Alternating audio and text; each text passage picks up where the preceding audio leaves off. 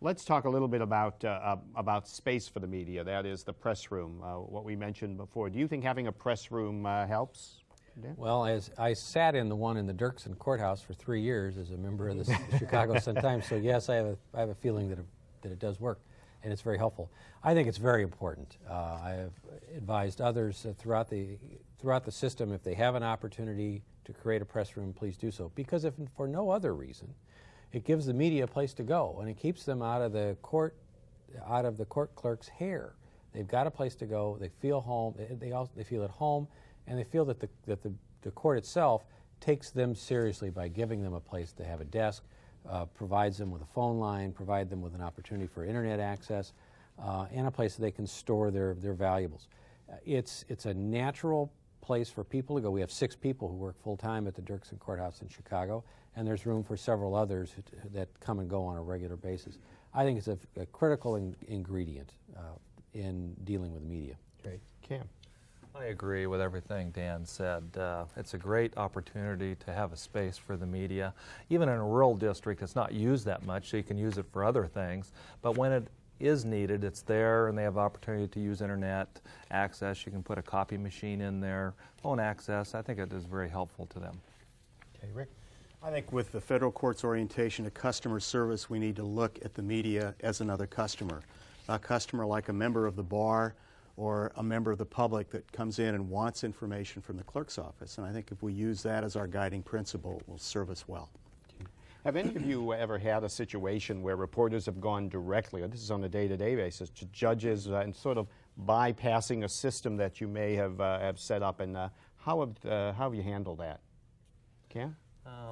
If they do that, hopefully most of the secretaries will forward those calls down to my office. In fact, I'd be the one in most instances to call them back, so the reporters know that the judges are just not going to be able to talk to them during the pendency of a case.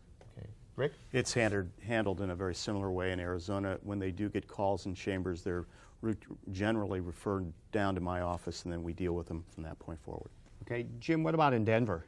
It's the same. We handle all those calls here, and the secretaries and staff they follow it religiously.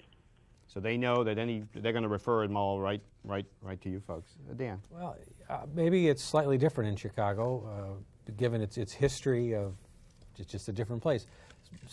There are judges that do, because of the working relationships that they develop with these 6 people that are permanently assigned 40 hours a week to the courthouse, they do accept their calls. It doesn't mean that they comment on the case, and I'm not about to tell an Article 3 of the Constitution judge, no, you can't do that. But it is suggested, and they have received, they do know that if they need help or assistance, they refer the calls to me. And I'm also served then as as an easy way to duck if you want to. Oh, I'm sorry, I can't answer that question. You have to go to the public information officer.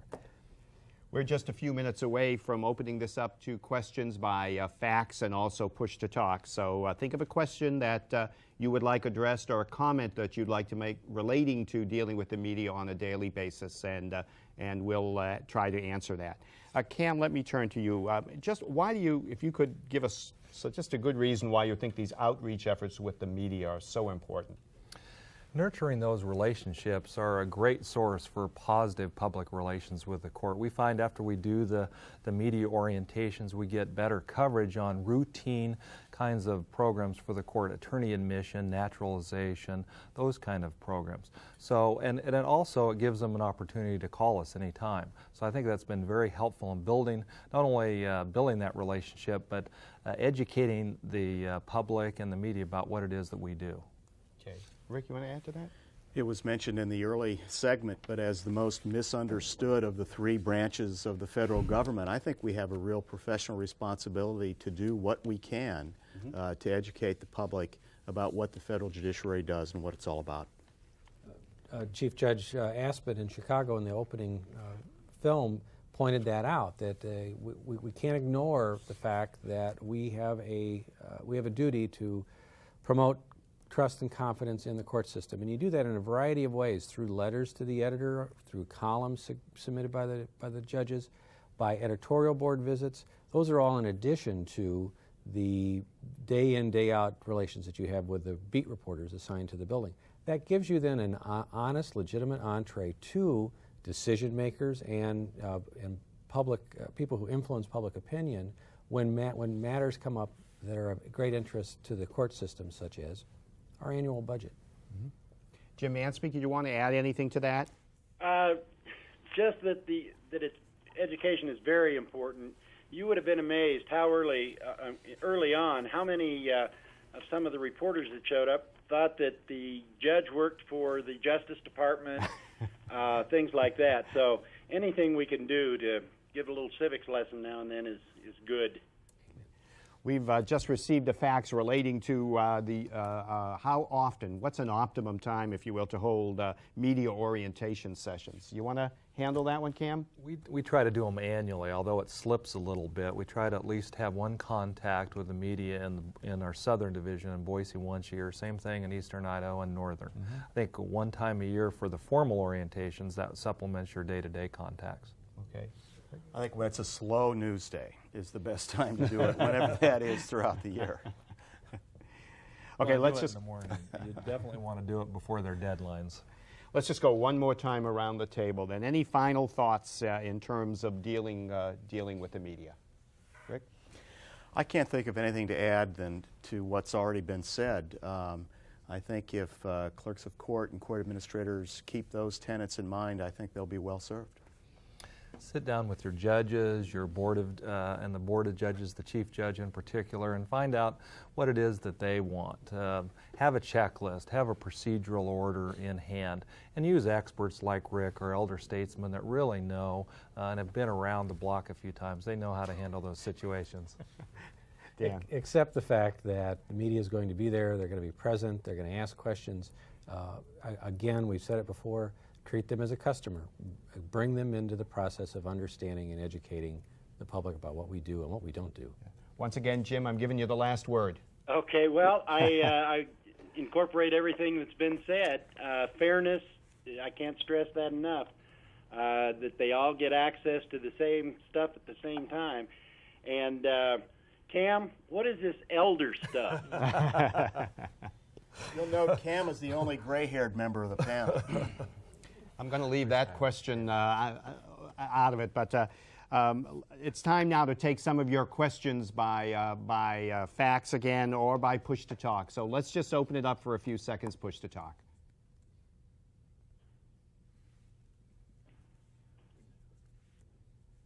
Okay, it's time for our break, but I wanted to mention a newly published resource from the AO's Office of Public Affairs, and that's High-Profile Cases in Appellate Court, How to Work with the Media.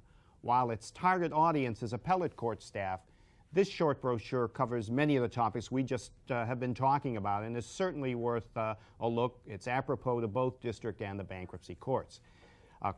You may contact the AO's Office of Public Affairs for more information relating to this publication. Now, as we take a short break, we'll leave you with a few points to remember for developing productive relationships with the press. We'll be back in 5 minutes.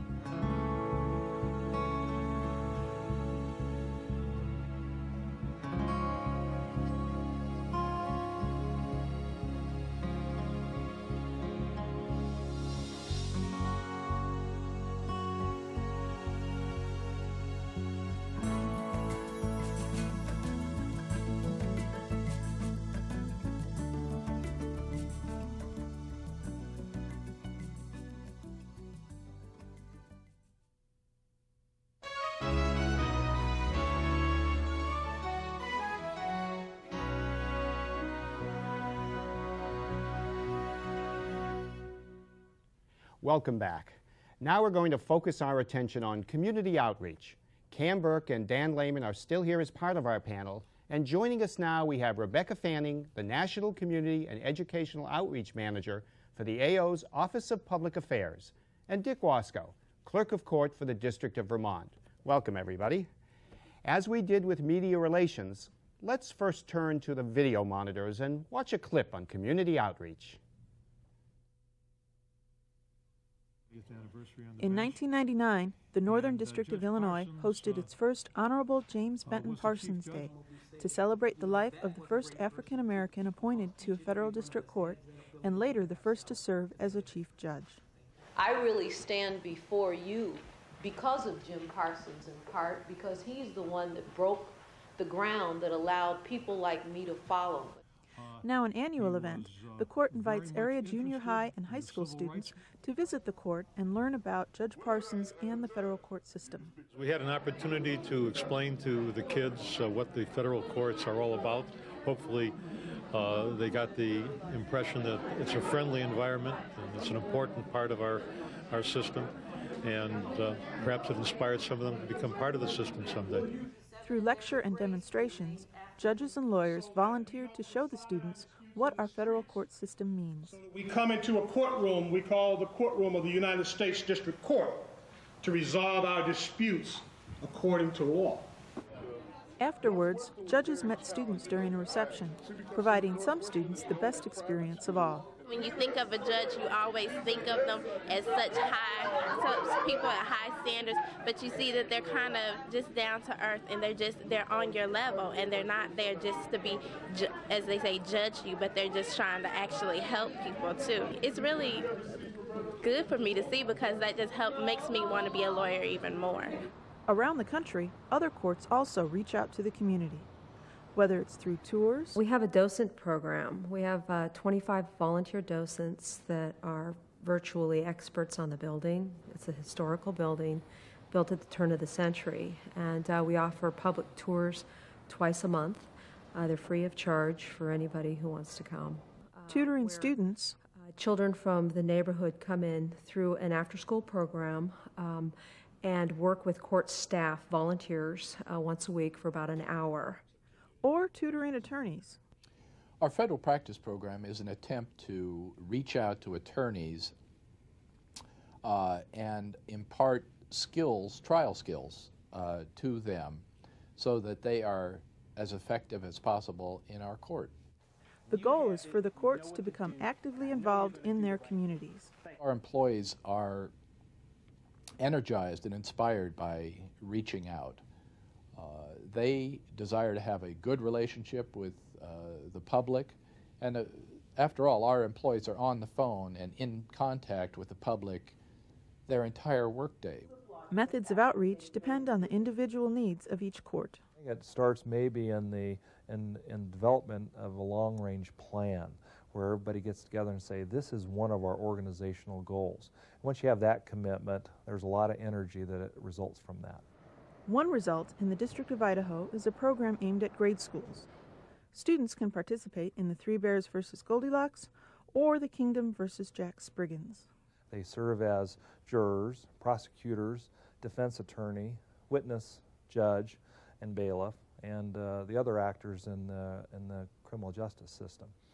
And the kids actually come in and try the case. We give them the materials, which are available over the internet. They're very good. These are 5th and 6th grade kids that are trying a case, and they're passionate advocates for their clients. And we hope that they're learning a lesson about the third branch of government.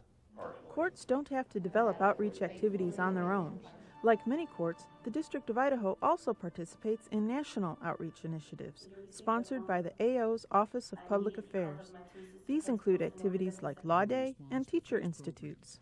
This is a national production sponsored by the United States courts through the District of Idaho, which has organized our participation here today. We touch the public. We have a tremendous impact on the public, and I think in return we need to reach out to the public and make them or help them to be more informed about what we as an institution do. There are pragmatic reasons why we have to have an outreach program. We often are involved in controversial decisions, whether it's a public housing case, whether it's a case involving supervision of the jails.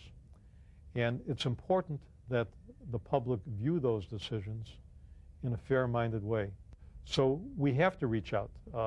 We have to have that credibility with the public. We have to be able to have the support of leaders in the community, whether they're in government or outside of government, when there is a matter that the court's involved with, where we either need their tacit support in the case of some legislation, or we need the support on a broad-based level when it comes to a controversial decision of the court. But the only thing that makes our system work is the credibility of the courts. And unless you have witnesses and jurors who come into the court system and believe in it and respect it and think it's on the up and up and know we're trying to do a good job, the system is not going to work. Let's start off this discussion with a definition. Rebecca, you're responsible for the national initiatives dealing with community outreach, and we heard a little bit about community outreach in our earlier interview with David Sellers. But would you please provide us with kind of a working definition of community outreach?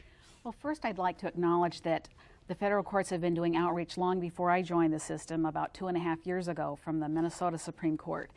But if I were to summarize what I've learned over the years about outreach, I would describe it as a series of initiatives that evolve over time, that are a core part of the court's function, that help to advance the court's mission, that are effective in creating meaningful interaction between the courts and the publics that they serve, that they're specific to particular constituencies, and that they match those needs and interests between the courts and the public.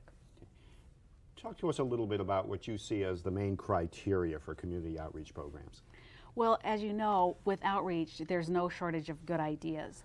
And so the real effort is to focus our thinking and focus our efforts in limited resources. So what we found to be effective is to use 4 criteria: knowledge, understanding, investment, and involvement. So when we're talking about knowledge, that's the operations, the structure, and the function of the courts. Then understanding puts the human face on the judiciary, and you're going to see examples of programs people at this table have put together where that rapport and that human face comes forth. And then investment is convincing law-abiding citizens that they have an investment in a well-run judicial system. And last of all, involvement, making sure that citizens feel comfortable enough in the courthouse so that they will respond to jury duty and will get involved and be critical thinkers of the system and feel that they can make a change. As you mentioned, there are so many ideas out there. That encompasses really a wide area of possible programs and activities. Tell us a little bit about some of the programs on the national initiative, and how do you define success in those programs? Well, we have about 8 national initiatives that we've launched in the past 2.5 years, and most of them are ongoing. I think the flagship program in these first 2 years has been Law Day, and Dick really was at the forefront of developing a very creative approach to that program, and even went so far as to contact the media in his community and live to tell about it. And so I certainly hope he will do that. And then now we are developing a national initiative that will be creating a niche for federal judges, and we're calling it Open Doors of Justice, the Bill of Rights in Your Life, to describe the relationship of the federal courts with the federal court system, the relationship of the Bill of Rights with the federal courts. And that is going to be launched October 24th and 25th. Information is on the JNet, so we can follow up with that, or you can call me for more information. We also have a series of lesson plans that support this booklet, Understanding the Federal Courts. It's a 42-page booklet, and we have 5 lesson plans that meet all the criteria that teachers have told us they need in order to be able to use these lesson plans. And so I'll be brief here and move into evaluation. We go back to the criteria that we have for selecting the programs that we use, but really evaluation comes from the participants. So we start the process of selecting a program by talking to judges, teachers, students, and other participants. So all of our programs are driven by them, and then they tell us how they feel about it and how it was received. And we do written evaluations by everyone who participated, and we also do videotaped exit interviews. And we always feed that information back into the programs, and you're going to see differences each year because of that. That's great. Just a reminder that we've included in your reference materials a link to the AO's Outreach website, and that's called, one of them is called Courts to Classes, the Federal Judiciary's homepage for educators. And now that we've heard, we've been provided a definition, and we've heard a little bit about the national initiative, what does community outreach mean in your court? What are the benefits? Dick Wasco, let's start with you. Okay, Bob, for us, educational outreach really in Vermont is kind of composed of two program parts. We have a kind of an informal program and also a formal program. On the informal side of the house, we're very receptive to bringing in student groups and classes into our court to see our court operations, and we'll generally give them a brief overview of what we're doing, and that's the informal side of our program. On the formal side of our program, we, of course, as most courts do, we have a formal jury program, but we also rely on the national initiatives that Rebecca's office is planning with, Law Day 2000 last year and also the Bill of Rights this year. And we were fairly successful in our Law Day program last year, and I think for three important reasons. First, our judges took an active interest in the program, and that's kind of key.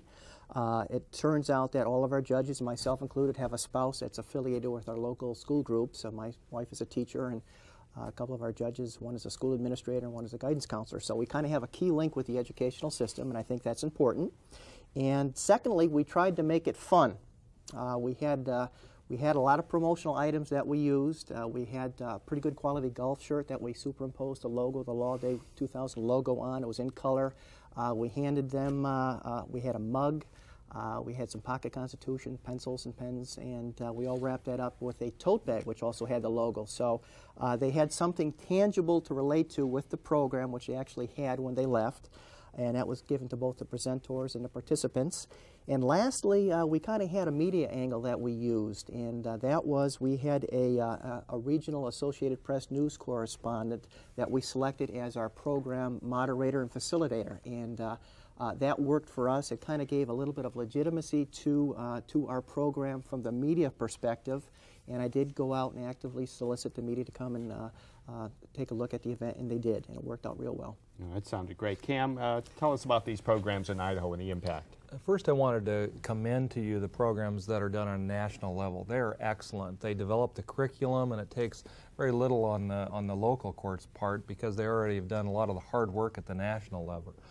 Community outreach to us is educating, our customers in a manner to promote public trust and confidence in the judiciary. We all read that the judiciary is the least understood of the branches of the government. I happen to believe that we should do everything we can to educate the bar public and our stakeholders about the role of the government. In Idaho, we have a four-part program. We reach out to schools, we reach out to the bar and the community, and we also include outreach to members of Congress and the media as well. Mm-hmm. That's great. These are all great ideas, and certainly there are so many different programs for outreach. A basic question, I'm sure, is how do you do this with limited resources? Cam? Well, you want to get a good group of judges and volunteers within your own court. Then you can also partner with the bar and develop speakers bureaus. But the easiest way to do it, I think, on limited resources is to share programs with the state bar. It might be the Inns of Court, might be the County Bar Association, might be any number of those kind of things. We do interpreter training as a shared program, attorney CLEs, annual CLEs, and new attorney orientations, all partnering with the state bar. Great. Rebecca, what would you recommend? Well, I would say that my major theme is low investment, high profile programming. So that's where we start at the national level. And here's an example of how we've done that. We took our Law Day 2000 program and we edited it and repackaged it and made it a Teachers Institute. So we brought teachers into the local courthouses and then sent them away with a videotape and lesson plans so that they can use those over the next years to reach students in their classrooms. And I happen to be in Boise helping with the Teachers Institute there, and we got a really positive response. That's great. Dick, what would you add? Bob, there's a lot of excellent publications that are out there available to the federal courts. Specifically, Rebecca had mentioned Understanding the Federal Courts. The one that we rely on to our classes coming in is Welcome to the Federal Court. And I think there's another one out there, Federal Courts and What They Do. So they're excellent resources. And a lot of courts also have available to them their non-appropriated funds, which they can actually use to fund educational items, which could be of use. And I'd like to mention, too, the Office of Public Affairs videotapes all of our programs, and we have lesson plans and other materials that support them, and those are all free to teachers and to judges and court staff. And then we have the website that I mentioned that has the lesson plans that support the Understanding the Federal Courts. Let's talk about the important role that judges play in all of this. We've seen Judge Aspin, in fact, as part of our role, and it's taking a very active role in these community outreach efforts. Rebecca, let's start with you in terms of judge participation. Okay, well, we know from a 1999 Hearst survey that 75% of the respondents said that they want to learn more about the courts from judges. So we see that as a real opportunity. And I know that when I went to Boise to be part of the Teachers Institute, and when I've participated in Dan's programs, I can see that. It's not just the students who light up, the adults light up, and the judges really are very warm and receptive and friendly, and it makes such a difference. It really does put that human face on the judiciary. Right, Cam. I agree. They play a leadership role, certainly, but they also can promote it within your own outreach efforts. We found that the kids always ask if the judge isn't part of our program, where's the judge? You know, and they really want to hear from the judge, and it's a rare opportunity where the judge can talk one-on-one with members of the community. We also mentioned partnering with other groups, that is, those groups that may have space or money or what have you to help. Dan, you've done a lot of programs, as I understand it, with the bar associations. Why don't you tell us a little bit about them? Sure. We've gone out of our way to in the Northern District of Illinois to try to find programs for every one of the bar associations that operate in the city, the county, and in the state. And we've been successful to date. And just briefly, some of those that we've done, we've partnered with the Federal Bar Association for an annual award for pro bono and public service, public interest service law, which has also proven to be somewhat successful in gaining attention because in the mainstream media, because it's not just law related, but there's a much broader interest because you're dealing with the poor. Secondly, we've worked with as the videotape showed, the annual James Benton Parsons Day. We've hooked up with the Cook County Bar Association, which is the nation's oldest African American law bar group. And we've had hundreds and hundreds of students show up for that program over the last 2-3 times we've done it. And there are several more. But not to be overlooked are resources that are in every courthouse in the country, and that is partnership with the FBI, the U.S. Attorney's Office, the United States Marshal Service. We have a program in Chicago that we bring in students from public schools who are sophomores and juniors interested in law and law-related education careers, and they get a half-day presentation, first from me and then from representatives of the law enforcement agencies, to give them an idea that there are opportunities within the judiciary and within the judicial system for career advancement, and it's a great way to target for diversity, which is what we also make a point at with each one of these activities. Yeah, and they also get to see the larger context, if you will, of what groups constitute the judiciary. Correct. So, yeah. To just keep talking a little bit about partnering, Cam, I know you do a lot of partnering with the State Bar, particularly on the Citizens Law Academy. Explain a little bit about that. Our Chief Judge's administrative assistant has done an incredible job. It's part of the Idaho Law Foundation, and it's a program that's not unlike a college class. It's 11 weeks, 22 hours, where citizens apply and become accepted into this program. They learn about the role of the courts, the Constitution, separation of powers, police enforcement, the role of the juror. And what we find is that these citizens come back really excited about the judiciary. They become ambassadors for the court and the community. We have two examples of training new attorneys. We have with us on Push to Talk from the Southern District of Texas, Michael Milby, the clerk of court there in Houston. Mike, you have a rather formal method of working with new attorneys. Tell us a little bit about the program that you've implemented. Bob? Yeah, we found just as school children don't understand the third branch of government, that a lot of attorneys didn't understand the third branch of government. So we implemented a new attorney training program. It's been going on, I say new, about a decade now. And it's a real formal class. They get CLE credit for it. And in that program, they get to hear from just about every agency that they'll have any dealings with the federal court. They hear from my office, from the public defender, the United States attorney, probation, pretrial, United States trustee's office. And all of us basically give them a small amount of information about how they can interface with our offices and where to go, phone numbers, those types of things. And one of the neat parts of it is we actually have judges speak, and they'll talk about a little bit about differences in practice between federal court and state court. There's some unique things in Texas state court that are different here than in the federal court. And there's also a session on ethics that we have at the very last. Great, thanks, Michael. We also have with us Laura Briggs, Clerk of the Court for the Southern District of Indiana. Laura, you have what's called a Young Attorney Seminar. Tell us a little bit about it, and how did you ensure judge participation? Our program is actually somewhat similar to the program put on in the Southern District of Texas, and we have a sort of a more nuts and bolts approach. We go through matters such as how cases are assigned to certain judges, how emergency motions are handled, what is the division of work between district and magistrate judges. We give the new attorneys a list of resources, local rules, review the attorney handbook, tell them about our web page, and we also review some important local rules regarding formatting of documents, local practice like never filing documents with chambers, and we review some more legal matters. We go over ex parte communication, and we also review courtroom decorum, how jurors are selected, and the digital evidence presentation system is reviewed.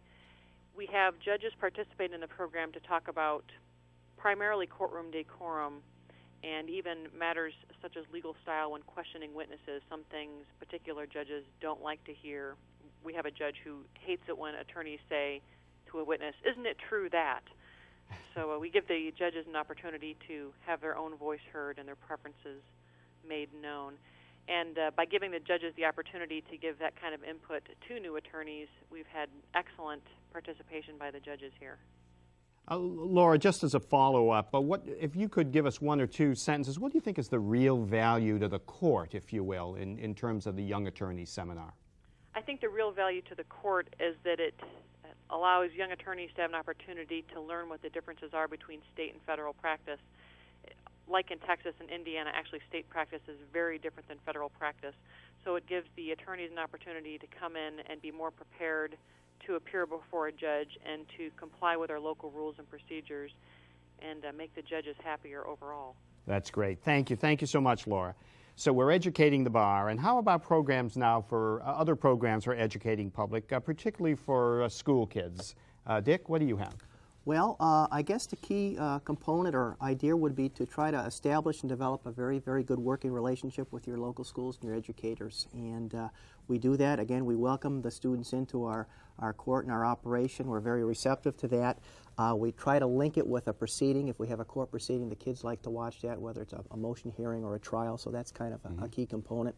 Our judges always take time out, too, after the proceeding to visit with the students. They have an active interest in that, and that really builds a supporting relationship. And if we have time, we'll give them a tour, especially sometimes of the U.S. Marshals Service. There's a lot of gimmicks and gadgets up there, and the kids love to see that. So anything that we can do to acquaint and educate the public is what we're trying to accomplish. Well, Bob, I've seen a lot of creativity in the courts. When we've launched our Law Day programs, for example, some courts have added a job fair. Others have added tours of their electronic courtrooms. It's been very interesting to see that they look at this as a core program, but they don't stop there. They add to it. And so it's really interesting, and that's where I think we're working on having a presence on the JNet where court personnel and judges can go to this JNet and kind of look at it as a catalog to see what other jurisdictions are doing and exchange information. So they add to it and give that local flavor. Yes. Yeah. Yeah, I can bear witness to that. I blatantly stole a program from the First Circuit in Boston, very much along the lines of what you just heard described in southern Indiana and in Texas, but at the law school level. We have 7 law schools in the Northern District of Illinois. They're all invited in one at a time, and then they're given a presentation by an Article III magistrate, bankruptcy judge. No problem getting those people to do that, those judges involved, because they are drawn from the they're alums of the school that's there that day. And then a short break, and then a presentation from the U.S. Attorney, an assistant U.S. Attorney, the federal defender, and then someone from either probation or pretrial services. Takes an afternoon, and as we found out from the exits reviews of people leaving, that the majority of those students had never, even though they're in law school, they've never been inside a courthouse of any kind, anywhere. So you can never start this too early. And again, it's an intentional effort at an early stop in the development of a lawyer to, again, try to bring other people before the federal bar, more women, more minorities, et cetera. Right. And you know, Dan, your comment reminds me that you were really on the cutting edge in this 2-year pilot program that was mentioned earlier in the show. And we had 4 jurisdictions that participated in that, and in 2 years they launched 48 original programs that reached people in elder hostels all the way through elementary schools. And now we have a total of 6 jurisdictions involved, and so I'm really looking forward to seeing what they develop. Okay. Cam, in our roll into this particular segment, we heard a little bit about the Goldilocks trial and Jack and the Beanstalk. Tell us a little bit more about this. Well, it's a very rewarding part of our outreach program. We probably go through 800 to 1,000 kids per year. I think we had 300 in 1 week. But Goldilocks is accused of a heinous crime. She broke into the bear's cabin. She broke property, and there was destruction of property as well. And so the kids do a great job putting that on. They try it. They serve as the attorneys. They aggressively defend the rights of their clients. And the rest of the class gets to serve as jurors. A lot of times they try to change the facts of the case, not unlike what attorneys try to do, so we give them a little counseling. But it's always interesting to see the verdict is never the same. Great imaginations. It's never the same on the verdict, and then there's a learning lesson there. We have the kids describe why it is that they reached the verdict that they did. Yeah. Should we assume then that Jack and the Beanstalk is a capital offense? Or you bet. Jack and the Beanstalk murdered the giant by cutting the beanstalk down. Okay. Rebecca, anything to add on? Yes. One of the most rewarding things for me has been developing a very strong network across the country with social studies teachers, middle school and high school teachers. So I go to national and regional social studies conferences, and every year our exhibit that we've put together is seen by more than 6,000 teachers. And we have targeted juniors and seniors in high school because those are the students who are closest to getting into the jury pool, and we want them to feel comfortable coming into the courthouse so that when they get their jury summons, they'll feel like they want to respond. Right. Let's go off-site to another one of our Push to Talk sites. Jim Gilmore, Chief Deputy of Northern California. Your court works with the community at large, and I know you have an intern program in San Francisco, but it's one that employs disadvantaged kids. Tell us just a little bit about that program. Well, Bob, we've been lucky recently to get hooked up to a program run by the Center for Youth Development Through Law at the University of California. This is a 10-week program for kids that are identified by high school teachers in some of the inner city schools in the East Bay as having aptitude and interest in law or legal administration. They send them here to us to work with us, to learn how to work and to learn how the court works. We put them to work 7 hours a day, 4 days a week. 1 day a week they're in school, and we send them through the entire organization as much as we can and let them do useful work and also let them observe what goes on. This is a program that's been very interesting for us. Great. Thanks so much, Jim. We're going to be opening up the lines for Push to Talk shortly. If any of the sites out there have programs they'd like to highlight, we'd sure like to hear about them. It's a good way of sharing information across for everybody else. Let's move now from schools and students to a really important part of community outreach, and that is dealing with jurors. After all, for many citizens, that's the first contact with the federal courts. Dick, how have you worked with jurors? Exactly, Bob. Jurors represent a very large percentage of our clientele that we deal with, and we take our jury program pretty serious. And I think the cornerstone of that, our program rests upon feedback. After every civil trial is completed and the parties are dismissed, the judges meet with the jurors individually, and they're interested in feedback and a response from the jurors. We also have a very detailed exit questionnaire that we utilize, and the judges look at this religiously. And some of the things that we're asking them are, was their stay at the jury facilities, are they adequate? Do they have any suggestions or comments for improvement of our program? Did we make effective use of their time? Was the jury orientation effective? And on and on. And again, the judges are very, very involved in this and very active, and sometimes we shift our operations accordingly. And the last point I'd like to make is that it helps very much if you have a very personable and outgoing jury administrator. And we do. Cam, what would you say? I would echo that sentiment. Have a great jury administrator that spoils the jurors from the first time they come in the door. We do much the same thing. I think the jurors really appreciate hearing from the judges after the trial. But we also use the web for some information, directions to the courthouse, frequently asked questions, and even the jury guide is available so that they can be prepared before they come to the courthouse. That's great. We did receive a fax, and I thank the court for sending this fax. Here's the question, how much lead time should you have when you're going to start some of these programs? For example, Judge Parsons' Day, how long did it take to set up? What about other programs like student mock trials? Lead time, it depends. If you're going to involve anything involving school students, you have to factor in the summer break or the semester break or quarter breaks, whatever system the high school, grade school, or college, university happens to be on.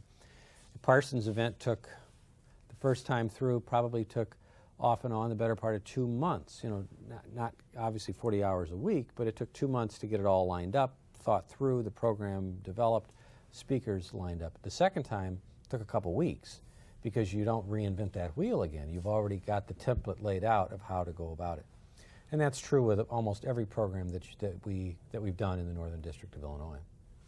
Okay, Cam, relating to the program on Goldilocks and Jack, how long did it take for you to prepare that program? Well, like Dan, we stole something that was created in the Cook County Superior Court years ago. It was actually a play, and we turned the play into a script so that the kids could actually try the case instead of the actors trying the case. That took about 30 days. But again, now that the script and the curriculum is done, you know, if a school calls up today, this morning, we could do it this afternoon if we have available. We just need one person in the clerk's office to help them through the trial and rule on objections and help the students along the way. If I can add, by doing multiple programs like this, it builds confidence to do more. Once you've done one successfully, you know you're going to do it successfully the next time with that program and most likely on a different program. So it encourages you to go out and if you've met with success once, you feel you're going to be successful in the future in other attempts. And I think it's important to have the attitude of approaching it with lessons learned, so that when you do your evaluation, which I know we spend a lot of time evaluating the national program, both within our office and, again, seeking out very candid opinions, and I just so appreciate that from judges and court staff, that we take that as our lessons learned, and then that allows us to look forward to next year and how we can improve. Great. Let me throw this open now for the Push to Talk sites out there. We'd love to find out any of the other kinds of programs that are done locally in the courts. If someone would like to share, now's the time to do it.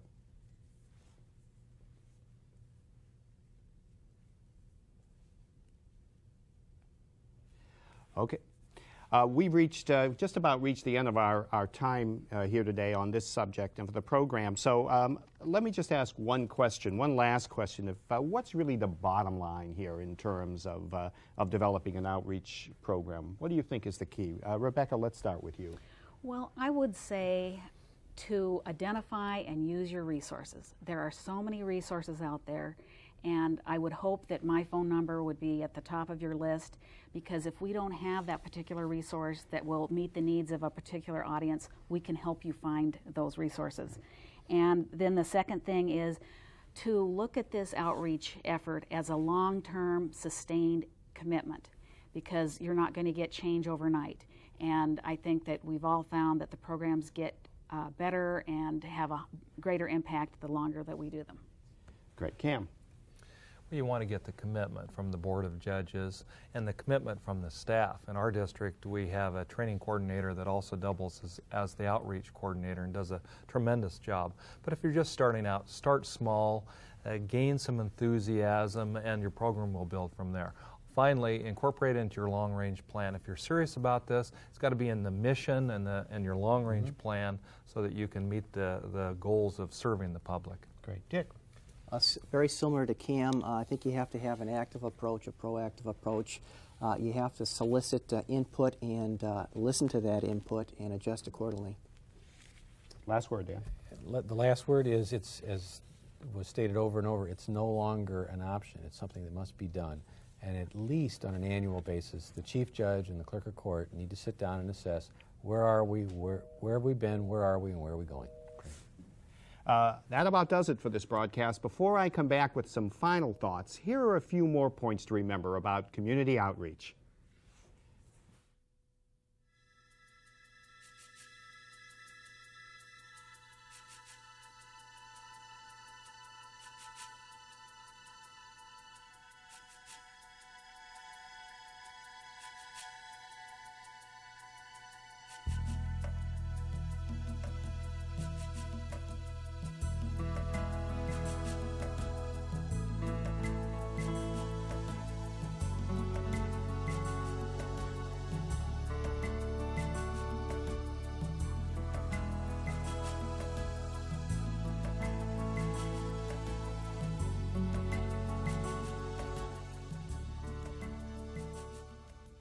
Today we've taken a look at the important role the clerk performs in helping to manage the public information and outreach activities, and some of the challenges and practices proven to be effective for our panelists and push-to-talk participants.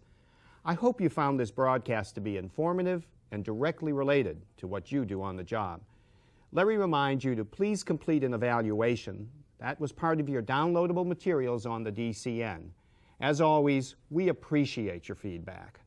Also, we invite you to access the Court Operations Exchange on the FJC homepage.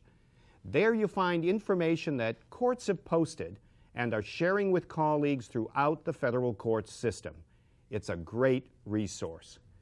Before closing, I'd also like to thank our panelists and all of our Push-to-Talk participants for their willingness to share their experiences in this important subject area. You know, that's really a vital part of the learning process. And a special thanks goes to David Sellers and the staff of the Administrative Office Public Affairs Office for partnering with us in this effort. In closing, a lot of what we've talked about today deals with communicating effectively. In his work on leadership wisdom, Larry Liberty notes that communication is more than just speaking and being understood. It's about clarity of thinking, willingness to listen, and a desire to see what someone else sees exactly the way they see things. It rests upon generosity and courage as much as skill. Thank you for joining us today. Keep an eye on the FJTN Bulletin for other upcoming programs of interest to all court staff.